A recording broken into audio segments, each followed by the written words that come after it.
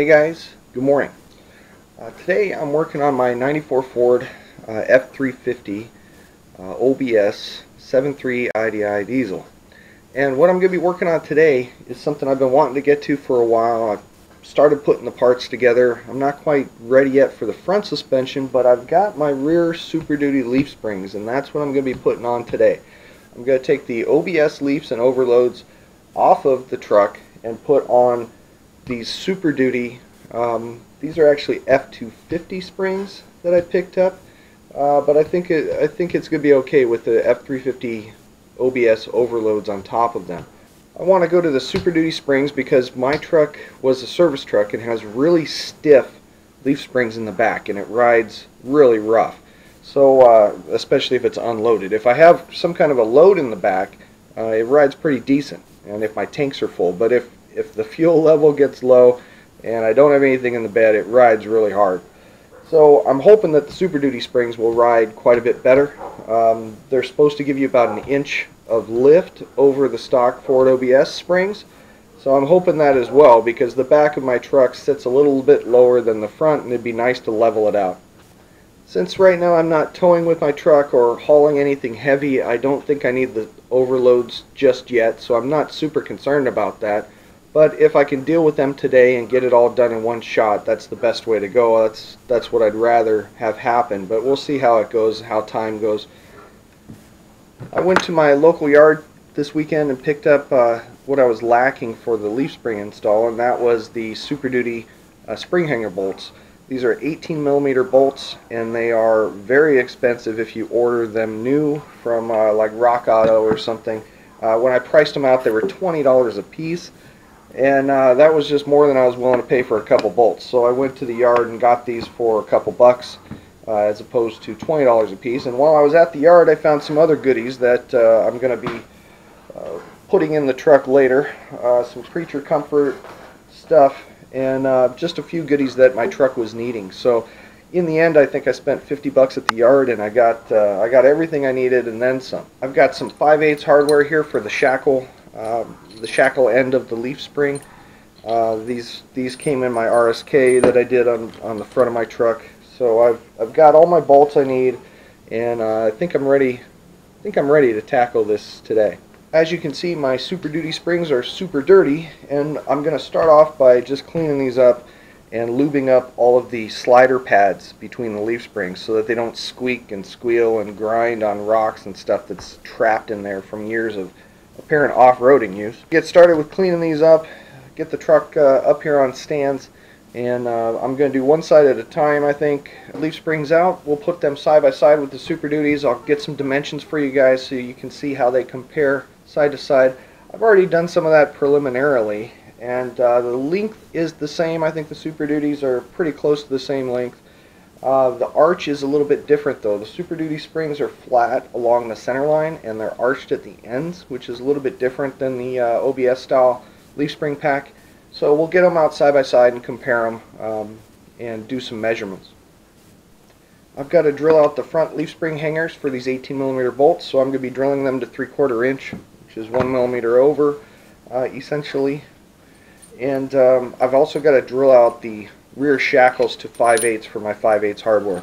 You can use the OBS style shackle off of your truck as long as you flip it around. You've got to flip it around for leaf spring clearance so that when the leaf spring articulates and the rear shackle moves, it doesn't interfere and hit the spring. So that's how I'm going to tackle this. We did the same thing on Kevin's truck when we did the F550 SuperDuty springs on the back of his truck. So I'm expecting everything will work just as well on mine. And then I'll take it for a test drive and give you guys my impressions of how it rides differently with the SuperDuty springs than it did with the stock springs. And hopefully it rides better and gives me that extra 1 inch of lift in the back that I need to level it out. That'd be great. So I'm going to quit talking and get to work.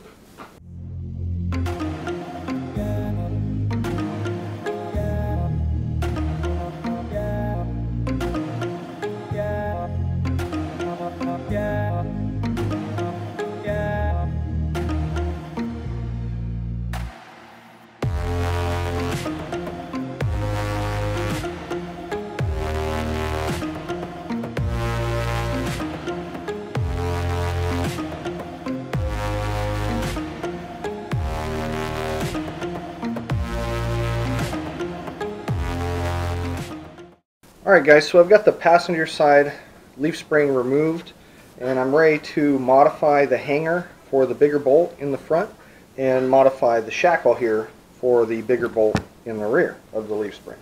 And then I can bolt everything back together on the passenger side.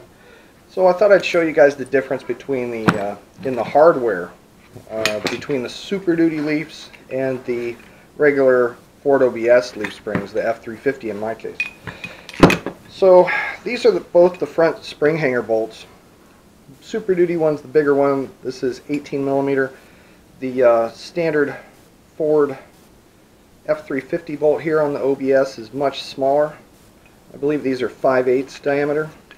So lengthwise, the OBS is a little shorter than the SuperDuty spring, otherwise, or SuperDuty bolt. Otherwise, they're comparable. Much stronger bolt on the SuperDuty. The rear shackle hanger bolts are much the same. The new SuperDuty size will be 5/8. This is not the SuperDuty bolt, but it's a bolt that I have that is the right length that I'm going to use. And this is the stock F350 OBS bolt. This looks like 1/2 inch shank, and this is 5/8 is what I'm going to be using for the SuperDuty springs. The rear shackle has seen better days. Bushings are pretty well shot. Unfortunately, I don't have new bushings right now to replace those, so I'm just going to run with what I got. The rear springs aren't making noise. It's not busted all the way through, but you can see it's pretty haggard.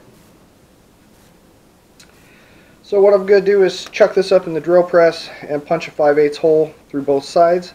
I'm going to remount it then into the frame, into the shackle hanger on the frame, with the open side facing the leaf spring, so that when the spring articulates out, it can clear the inside of the shackle. I was also pleasantly surprised when I took the overloads off that they will clear on the SuperDuty spring, so I can just drop this on top of the SuperDuty spring, put the leaf spring on top of it, and clamp everything into place with the U-bolts. Don't need a new center pin for that, so that's great. It's nice that we don't need center pins. It'll just bolt right in. I'm going to show you a comparison here between the two springs. The thickness of the spring pack is about the same. I think the SuperDuty might be a hair thicker. My U-bolts had about 1/2 inch of thread sticking out the top of them, so I have a little bit of fudge room there that I think will work out just fine. Okay, so here's the two leaf packs side by side, lined up on the center pin. You can see the OBS leaf springs on top are a little bit shorter than the SuperDuty. About 1 inch shorter. Otherwise very comparable. The SuperDuty pack measures 2 3/4 thick. The OBS leaf spring pack is 2 3/8 thick. They're both 5 leaf spring packs. 4 main leaves with 1 bottom flat leaf. The wrap on the ends of the leaf springs is different. The OBS wraps underneath the leaf spring, and the top spring, or the main spring, pretty much runs right through the center line of your bushing, whereas the SuperDuty springs wrap around the bushing and are much lower. They wrap around the bottom of the bushing, and the spring center line is below the bushing center, which I think accounts for the amount of lift that the SuperDuty springs give you. And at the shackle end, it's the same thing. The main leaf on the OBS pack runs right through the bushing center line, whereas the SuperDuty main leaf runs below the bushing.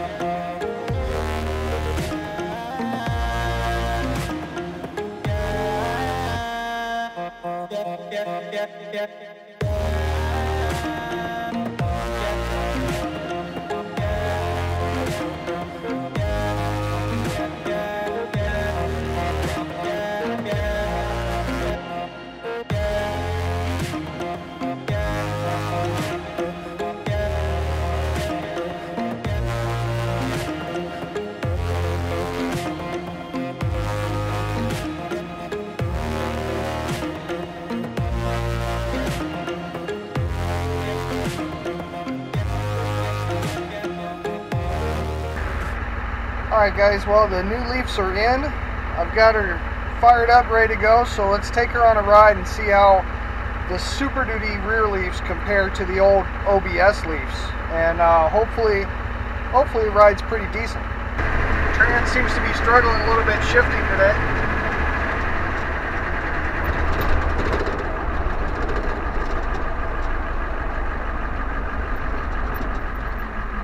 I guess it's a little quieter in here. That probably means there's a little less bouncing and jouncing going on. I mean, I don't expect this thing to ride like a Cadillac, you know. A truck's a truck, and especially an old truck like this one isn't going to ride like a new truck. Well guys, I'm back from the test drive after doing the SuperDuty leaf spring install, and I gotta say, I don't think it made much difference in the ride quality on my truck. I don't think it made it ride any better or any worse. I think I do notice a little more driveline vibration from the increased pinion angle due to the extra height from the SuperDuty springs. That's one thing I do like about the SuperDuty spring swap, is that it brought the back of my truck up quite a bit. It probably lifted it at least a good inch, maybe a little more than an inch. The bias now is a ½ inch higher in the back, so I've got about a quarter tank of fuel in both my tanks, and right now the way it's setting, the back is a ½ inch higher than the front. So I'm okay with that. I think that's fine. Once I fill those tanks up, it'll probably settle down just about even, which I think is where you want it to be. So I'm okay with that.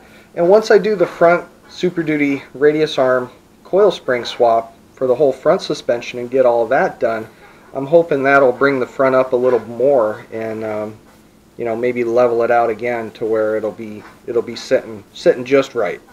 And I'll be able to adjust the front height with coil spring spacers and get it dialed in just like I want it. But for now, I'm pretty happy with the results. You know, my old leaf springs look fine, but they were probably sagged out pretty bit. I can see pretty heavy marks on the overloads from sitting hard on those stops on the frame, and you can see that in that bottom flat leaf on both leaf springs, that they were sitting and rubbing there against the first leaf or the last leaf in the pack. So I know it was used to carry a lot of weight as a service truck. The bushings are shot and worn out. So if nothing else, you know, doing the SuperDuty spring swap has quieted down the truck, and I don't have those loose squeaky bushings in the leaf springs anymore, so that's a plus. And with those spring pad sliders on all of the leaf springs in the SuperDuty pack, it should be a lot quieter riding down the road. Whereas the SuperDuty springs mine don't have any sliders in between the leaf springs, so they're just kind of rubbing against each other and making noise. Fortunately, my U-bolts were just long enough. I've got one exposed thread at the top with the nuts tightened all the way up with the overload springs on top of these SuperDuty springs. So that worked out in my favor today. And what didn't work out in my favor today was the bolts that I had that I thought I was going to be able to use for the rear shackle pivot on the SuperDuty springs. SuperDuty springs require a 5/8 diameter bolt in the back, and you have to drill out your shackles to allow that larger size bolt to go through. And I had a couple bolts on hand, but they were a little too short. If you're going to do this swap, you have a couple options. The first option obviously is you could buy new bolts, buy 5/8 diameter by 5.5 inches long, fine thread with nylon locking nuts and flat washers, and you should be good. Or alternatively, you can use the front leaf spring hanger bolt from your OBS leaf spring pack and just buy a metric nut to fit it. I don't know for sure the diameter of this. I believe these are 16 millimeter, but you'll want to check that out before you get nuts for them. But if you just get 2 nuts that fit these front leaf spring hanger bolts, you can use these in the back as your shackle pivot bolts, and you don't have to search all over the world or buy expensive hardware like I did. You'll want to get yourself some anti-seize, especially you guys that live where it snows. You know, I live out here in Southern California. We don't have to deal with too much rust, but we do have to deal with stuck bolts from time to time from corrosion. And if you anti-seize all of your hardware and all of your pivot points and use the anti-seize as lubricant for the leaf springs where they sit against the overload block, it'll make it easier disassembling everything in the future, and it'll give your bolts some lubrication so that they can pivot. If you have really rusty hardware, make sure you use that WD-40 or some other type of penetrating fluid at least a week before you plan to remove that hardware. Just keep soaking them every day. Get under there, spray everything down for at least a week before you go to disassemble everything. Give that penetrating oil some time to soak into those stuck fasteners, and it should make the job a little bit easier for you.